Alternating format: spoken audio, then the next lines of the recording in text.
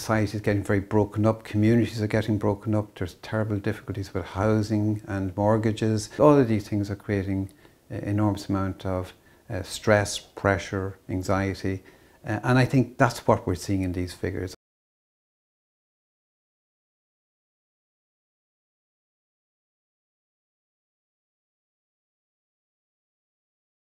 We need to see why is there an increase, and we don't have the data to know exactly why. We could hypothesize that it's due to people being more aware of their needs for interventions when they're feeling depressed. We could say that people are under more pressure after the downturn. We could say many things, but we don't know exactly what's causing it.